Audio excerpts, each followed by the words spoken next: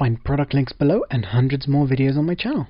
Hey guys, so if you're like me and you use photography and video equipment a lot, you've probably come across this issue quite a lot, and it's things that just don't stay in place no matter how hard you connect them.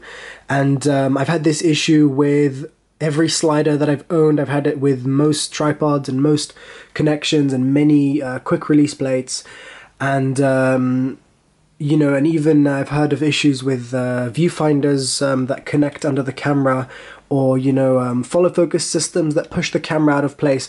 And so, you know, the best thing to do that I found, I've tried things like leather and various things and they don't work that well, but one really cheap solution I found is silicone.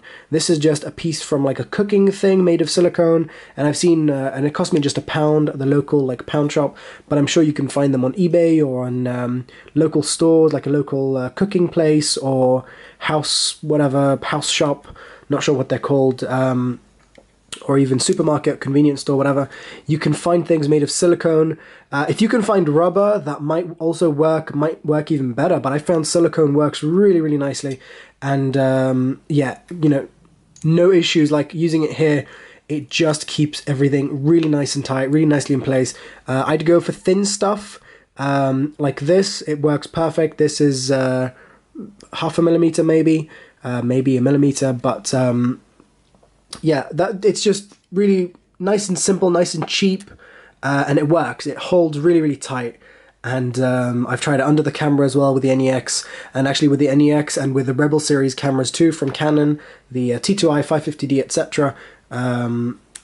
And I think above that, the bigger ones are okay. They have enough clearance.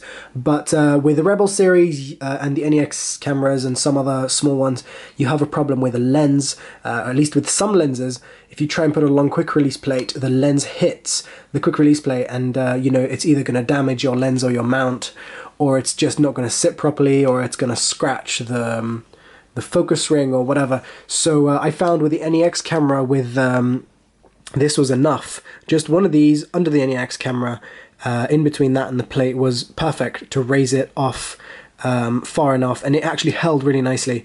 And then I was able to use that lens I was trying to use. So yeah, definitely recommended. Hope this was useful to you guys. And by the way, if you're wondering what this is the Canova K2 with the crank kit and my cool little DIY momentum wheel. So there'll be a link to that below. But oh, and I'll put other links like to my Canova reviews and stuff like that.